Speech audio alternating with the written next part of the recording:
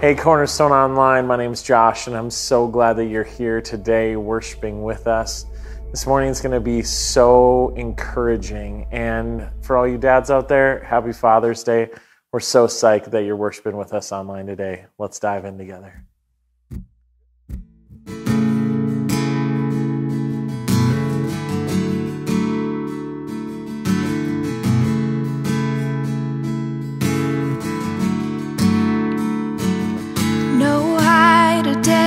Separate your steadfast love, who can escape your faithfulness, an endless sea, so full of grace and mercy. We sing, God is so good. Oh, God is so good. Oh, and God is so good. He's so good to me. Oh, He's so good to me.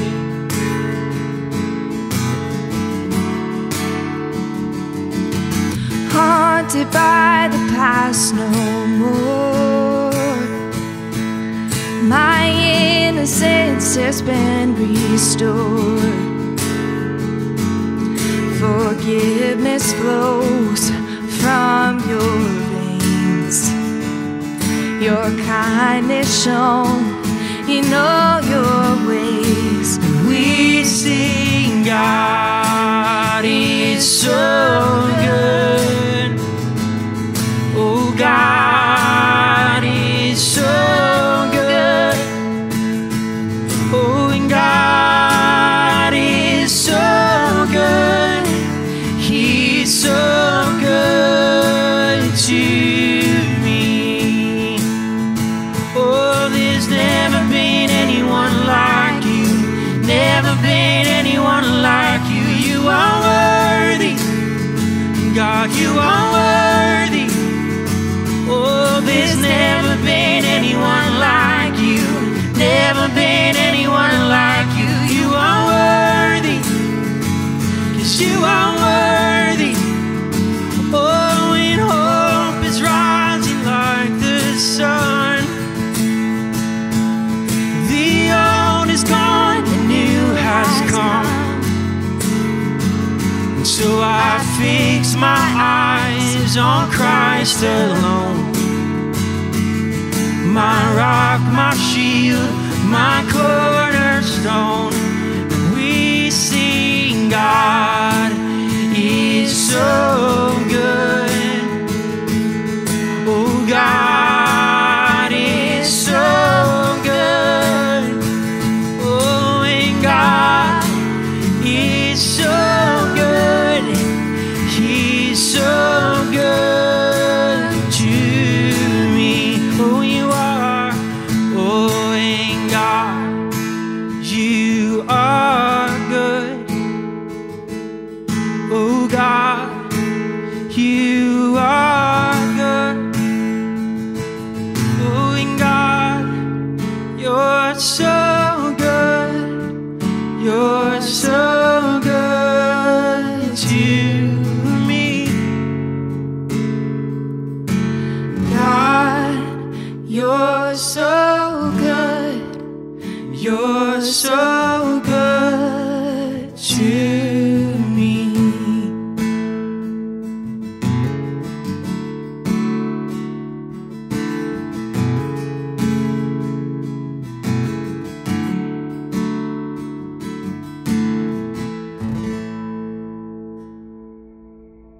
Hey, friends. Before we dive in to Thad's message, I want to just let you know that as a team and as a church, we are committed to praying and committed to praying for you. And we would love to know how we can best be praying for you right now in this season that you're in.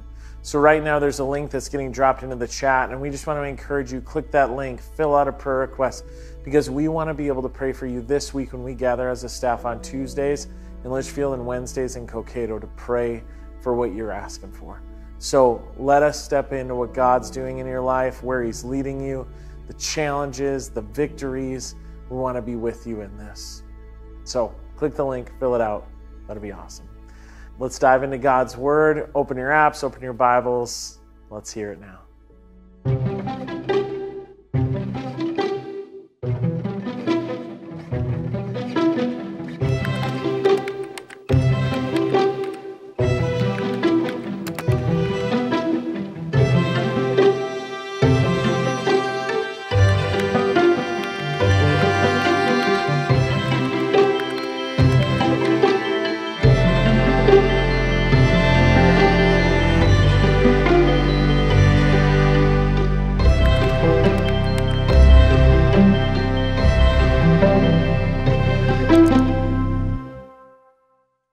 Good morning, Cornerstone. Pastor Thad here. So excited to be with you. If you got your Bibles, turn over to 1 Thessalonians chapter 5. We'll be looking at verses 12 and 13. That's 1 Thessalonians chapter 5.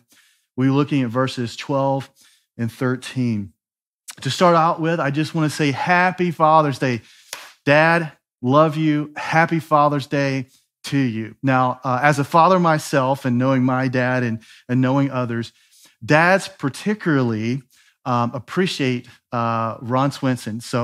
Ron Swanson. So here's a little clip in honor of Father's Day to teach us a valuable lesson. Would you like to sample our vegan bacon? 100% meatless. Yes, please. Another, please.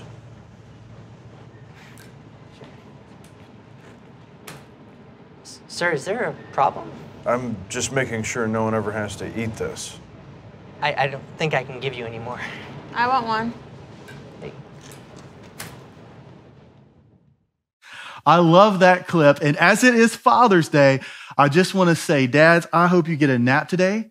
And I want to encourage you, if you're kind of taking dad out today or cooking for dad today, give him the real meat. Give him something salty. Give him something greasy, high cholesterol. Let this be a special day for dad. That would be my hope for all of you dads out there. Again, happy Father's Day. So if you got your Bibles there, you're open to 1 Thessalonians chapter 5, verses 12 and 13. I want to communicate today that today we're talking about something so important. Paul here in 1 Thessalonians chapter 5, he's communicating here to the church that, hey, I want to remind you to do these things, okay? And actually here in chapter 5, verses 12 through 15, he gives us so much, and even beyond this, and even kind of buckshot, like he's just shooting everywhere with, hey, remember this, and remember this, and remember that. But for today, we're going to focus on just one thing that he asked the church at Thessalonica to remember. And then next week, we'll look at the other big main thing he asked the church to do. But again, for our time today, we're going to look at one thing. So let's read it. Here we go. Verse 12. Now we ask you, brothers, to respect those who work hard among you, who are over you in the Lord and who admonish you. Hold them in the highest regard and love because of their work. Live in peace with each other. So in these two verses, what is Paul asking the church to remember to do? He is asking them to respect, to actively appreciate the servant leaders that are over them. Now, listen, this can be a lot of people. This could be leaders in general. This could be like your Bible study leaders or your small group leaders. But this could also mean that this is elders in the church, right? And actually, I think if you're really asking me, I think he's probably talking more about the elder leaders, servant leaders, or the elder pastor, servant leaders, maybe than just a general leader.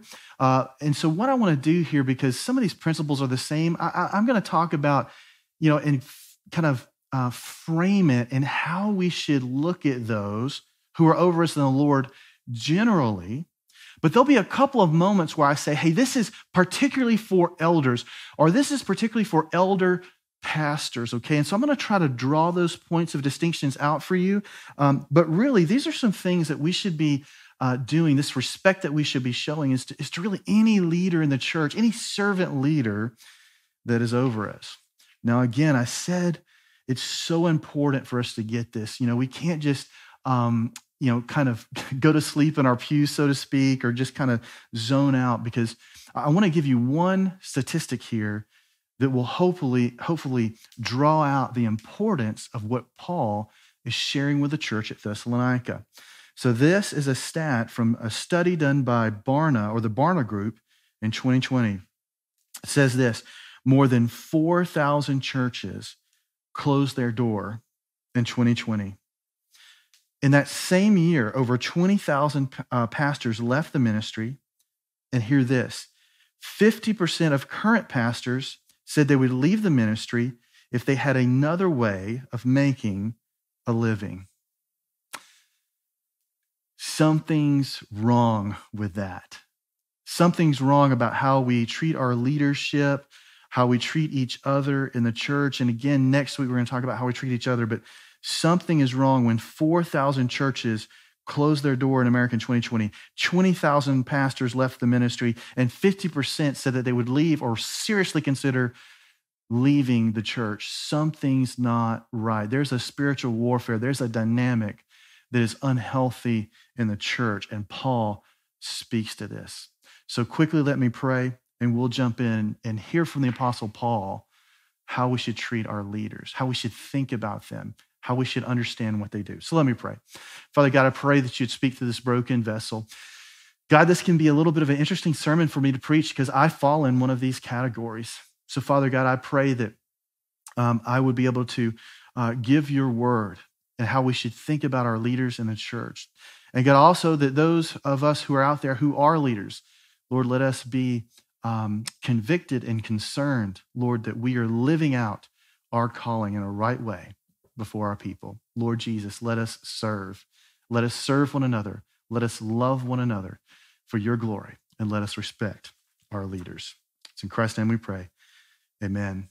All right, so looking in verse 12, here we go. It says this: now we ask you, brothers, to respect those who work hard among you, who are over you in the Lord and who admonish you. So I just want to break it down and look at that word there, those words there, those who work hard among you.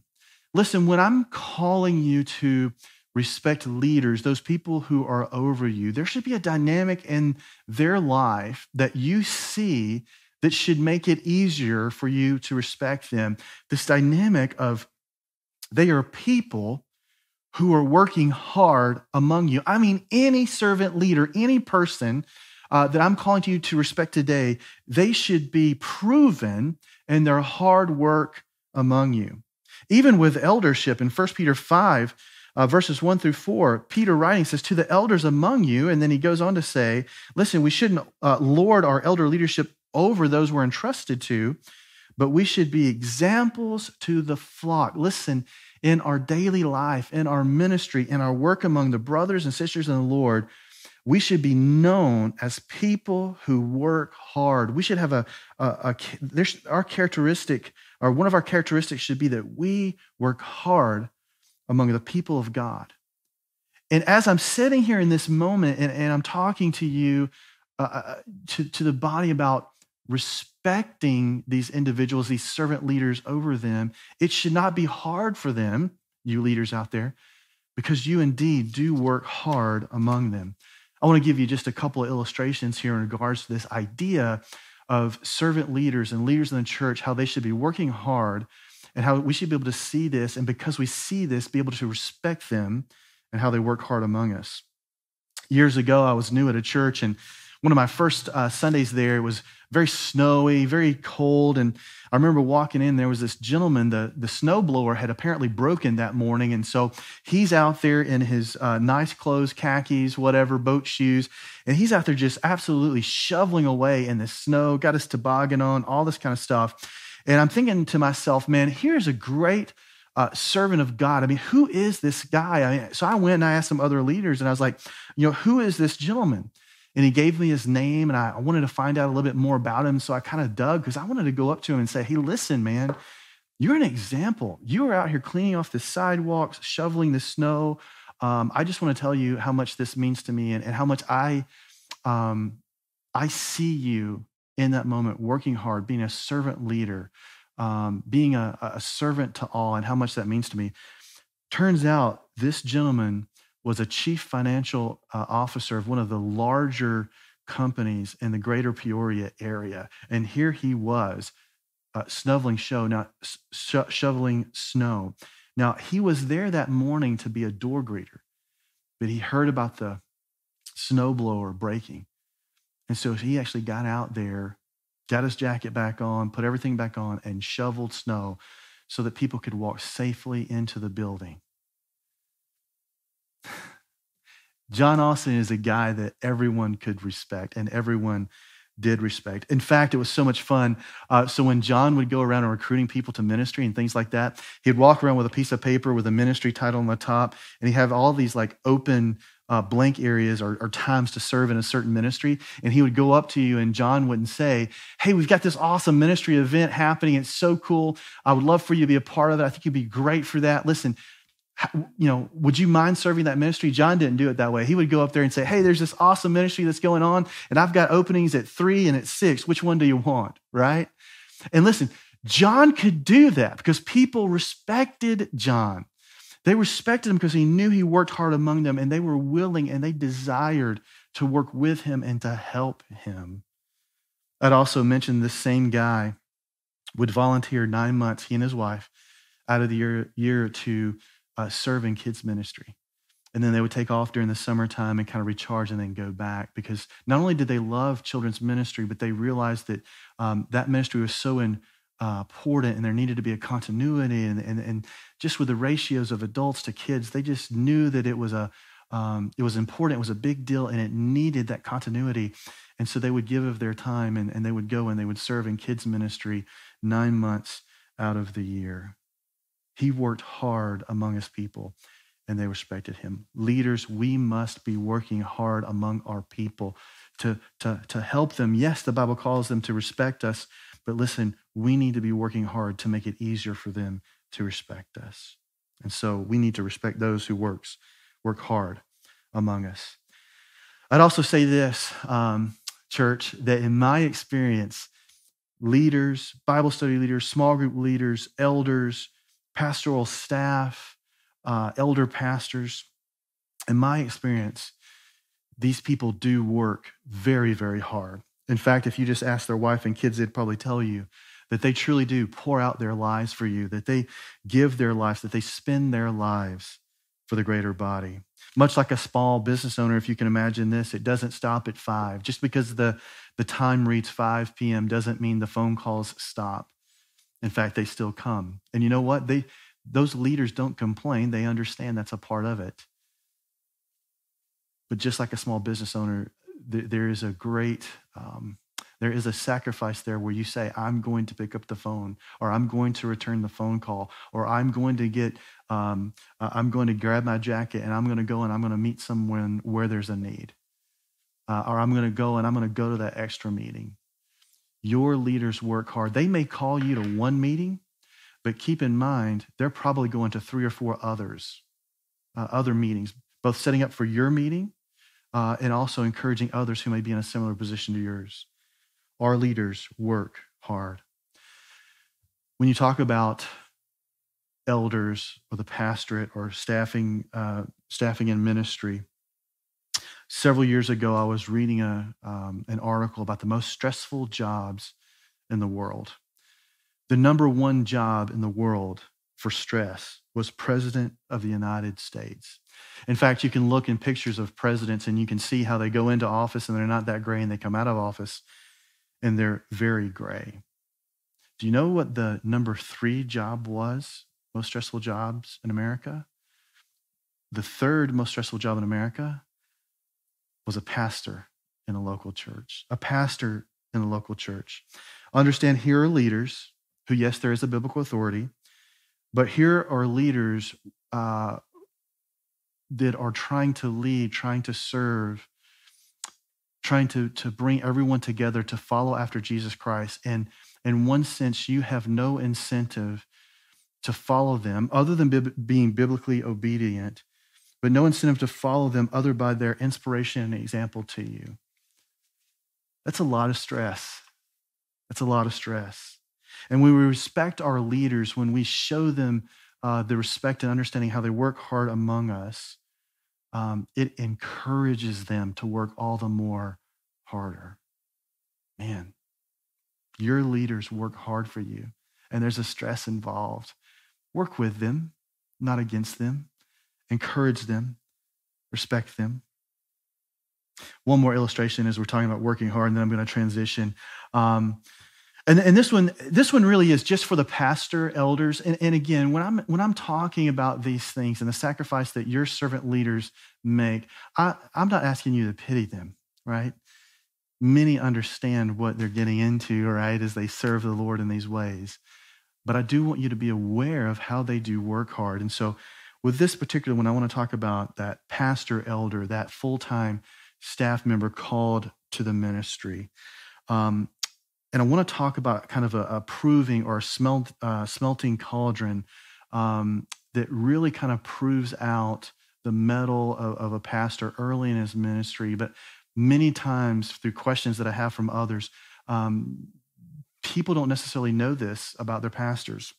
So let me say this. When I first got into ministry, one of the ministers told me, he told me two things I need to talk to you about or ask you about. He said, first thing is this: are you prepared to be hated? And I'm like, what are you talking about? This is ministry. What do you mean be hated? And he went on to explain what that means. And we won't talk too much about that, or we won't talk about that now. But he also said, are you ready for lifelong learning and for a large portion of that to be formal? And I was like, what do you mean? He's like, listen, pastors have so many unique challenges from so many diverse angles that they need a good education.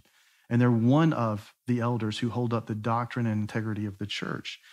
And so understand that if you're called to the ministry, you're called to education. Remember that in America and even in the world, there were at one time 3 queen sciences. There was law, there was medicine, and there was theology. You see, there's this idea that there's your civic life, and law protects your civic life. And then there's this temporal life, and medicine protects your temporal life. But then there's theology that protects your spiritual life. You see, why would we go to a lawyer if he didn't have a standard law degree? Or would we go to a doctor or a pharmacist who did not have some type of medical degree? Well, of course we wouldn't. Then when we talk about something as important as your spiritual life, wouldn't we also expect that, I hate to use the word professional, but those called to a vocational is a better word, also to study and have their degrees?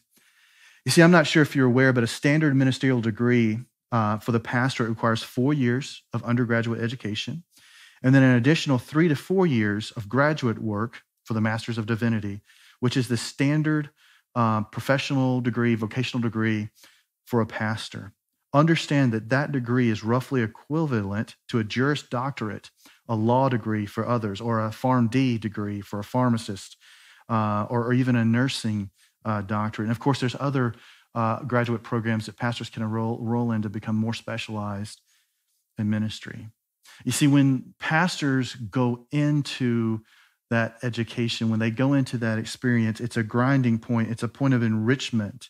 It's a place where they are grounded in the Word, that they're grounded in faith and in the faith history, or the history of the faith, to understand where we've come from in theology.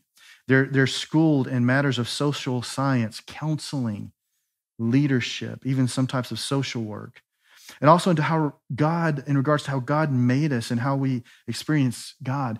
Do you realize that in your pastoral classes, now you just scratch the surface, but you're even trained in things like space allocation within buildings. So much goes into what it means to be a pastor or a servant leader in the church. These people work hard. 2 Timothy 2:5 or 2:15 says this, do your best to present yourself as God as one approved, a workman who does not need to be ashamed and who correctly handles the word of truth. Listen, there's so many servant leaders out there who work hard. And listen, if you're a leader out there, you need to make sure that you're working hard among your people. So not just so that they would respect you, but you need to be an example to them. And then body, we need to respect our leaders. Listen, they work hard. And so here's one thing that I would ask you. Because they work hard, respect them and work with them. They want only the best for you. Well, listen, I've got to kind of get past that because I got some more to say here. But listen, leaders out there, you need to be working hard, pouring your life out for the people, pouring your life out for the body. That's a part of your calling. But body, you need to be out there and you need to be respecting your leadership. They work hard for you. You need to work with them. Return those emails, those phone calls. Show up when you're supposed to show up for the ministry. They've worked so hard to make sure that they have people in positions where they need to be so that the ministry can move forward. Show up. Don't cancel unless there's a real emergency. Be available to them as they're working hard in the ministry. Again, I've got to transition. So looking there in verse 12, it says this again. So now we ask you, brothers, to respect those who work hard among you. Again, they work hard, you work with them. And then also who are over you in the Lord. Now, this is a big one. What does it mean when they say, or when Paul says, who are over you in the Lord? Well, in our context, what it would mean is a couple of things. That if someone is over you in the Lord, they've been called to serve as a pastor or a leader in the church. It means a couple of things. It means that they've been one called by God. It means that they're a person who's been qualified by the word. It also means that they've been affirmed by the church, particularly in regards of elder leadership or elder pastor leadership. First thing is this. If they're in a position of leadership, they've been called by God to be in that position of leadership. There is a calling there. One of the things I was told when I was first going into ministry was, listen, if you're not called, you will quit. If you're not called, you will quit. Now listen, stepping away for a time of refreshment, that is not quitting. But listen, if you're called into a service of ministry, there will be challenges there. And if you're not called, if that's not a part of the purpose of your life, then in time, you'll quit. You'll quit. It's one of the reasons why I never try to convince anyone that they're a leader, that they should become an elder. I never try to do that. Now, I've went to someone and I've said that, I think I see this in you, or that I see that you're qualified for this, or I believe that you would be a great fit, but I never try to convince someone that they're called to that. Only they can know that. I can say, I see some things in you. I feel like this must be the case, but I never try to push. And in fact, I've been in elder search processes where the person said, hey, listen, I don't feel called to this, or I don't feel called to this right now, or what have you. And I encourage them, be obedient to that. Listen to the Holy Spirit in that, because the worst thing for you to do would be to come in and to not really be called and then to quit. And so I never try to convince someone of their calling. That is something that is between them and God, and is of utmost importance when they become a leader. But if someone does have that strong calling, again, we should respect them in that. So it's a calling. Also, they're qualified by the word. They're qualified by the word. In regards to elder leadership in 1 Timothy 3, 1-7, again, Paul speaks about this. Here's a trustworthy saying. If anyone sets his heart to being an overseer or elder, he desires a noble task. Now, the overseer must be above reproach, the husband of one wife, temperate, self-control, respectable, hospitable, able to teach, not given to drunkenness, not violent but gentle, not quarrelsome or a lover of money, must manage his own household well.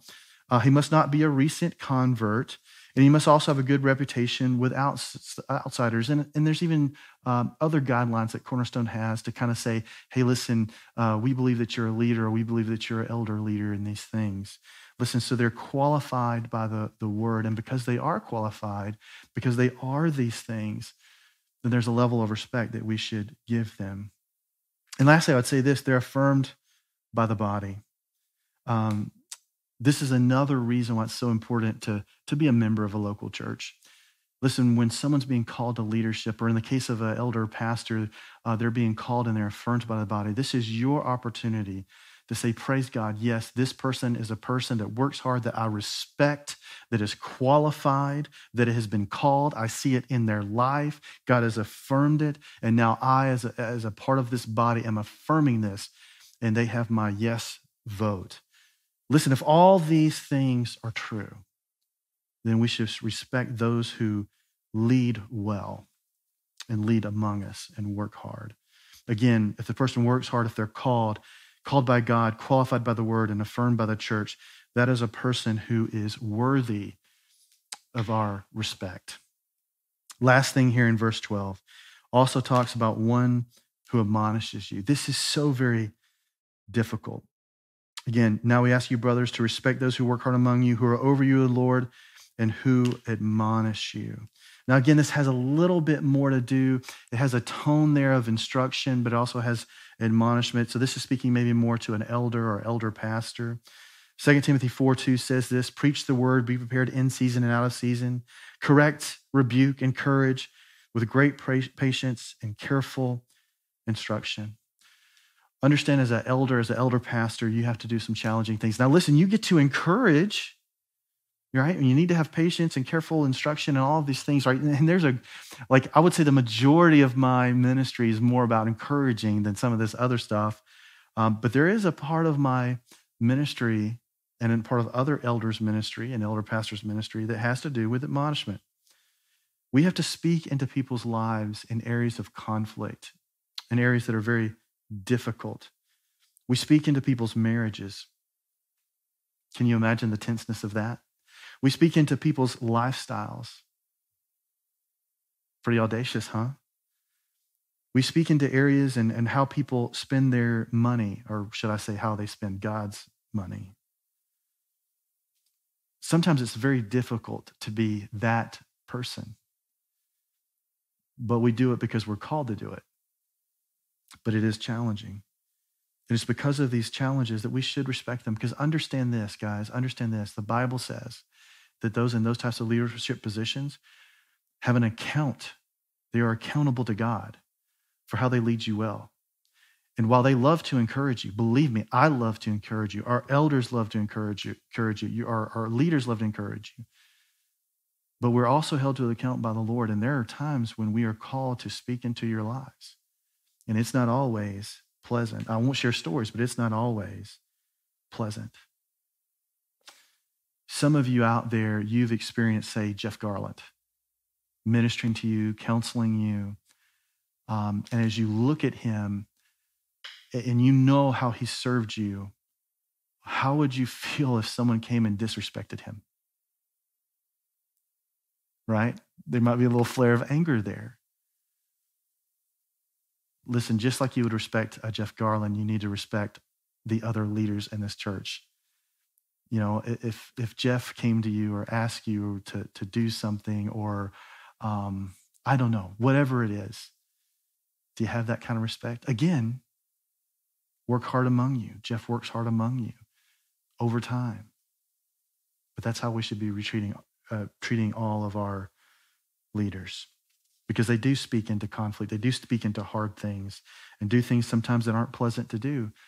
But yet we're called to do it. And there is a gratification, a reward there, but it makes it easier when we're respected and that we know that you know that we love you. Last thing, and I'm going to turn to close here. It says this, hold them in the highest regard. Verse 13, hold them in the highest regard and love. And this is interesting, because of their work, and live in peace with each other. Now, this work here, it's almost saying, in regards to everything else, respect them, but also respect them because of their position, because of their work, and live in peace with each other. It's kind of like a dad, right? Even in the qualifications, it says this in 1 Timothy 3:4, it says, he must manage his own family well and see that his children obey him with a proper respect. There's this dynamic here of position of leadership, that there's almost like a loving father trying to help his home. Let's say a dad comes home from work and the kids are fighting and they're angry and they're not at peace and they're disrespectful to the father. This hurts the father's heart. Sometimes you can respect a leader, an elder, a pastor, a staff member because of their position and because you understand all of the things that we've talked about and you understand who they are and who they've called to be. And again, when you respect them, when you love them, when you care for them as they love and respect and care for you, then you work with them and you have peace amongst yourself. So juxtaposition what I just said about dad coming home and the kids being all over the place. Dad comes home and the kids are at peace. They're not fighting, right? They're maybe a little, okay, I'll just say this. At least they acknowledge that dad is home. I won't say they come to him and say, oh, dad, I'm so glad you're home and give you a hug. Maybe I won't say that, but at least acknowledge that dad is home. Maybe that would be enough. But listen, body, when we live at peace with our pastors, when we respect them, when we love them, care for them, and when we live at peace with each other, and what we'll talk about in the weeks to come, and we respect each other and we care for one another, it makes the job of the ministry, it makes the job of leadership easier and even more rewarding. Let me also say this. When you respect and you love your leaders, it makes them want to pour their lives out even more for you, serve you even more, to give their lives for you even more. And they just might become the leader that one day it will require no effort for you to respect them and appreciate them because you believe in them. Respect them, esteem them, and love. Live in peace, and you'll bless them and you'll follow what the Apostle Paul has called us to do. Again, in light of so many pastors, leaders, church closing their doors, pastors leaving the ministry, all of these things that we talked about early in the message, one of the ways to help that stop that trend or slow that trend down is to respect, esteem, and love the pastors, the leaders in your church. Listen, one of the challenges I want to give you today is just to ask yourself this: how can you make the extra effort to respect, to appreciate, to love those servant leaders among you? Here's a couple things.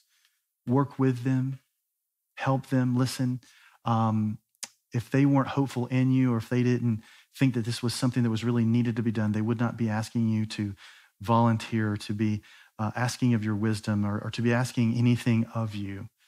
So work with your leaders. Show them respect.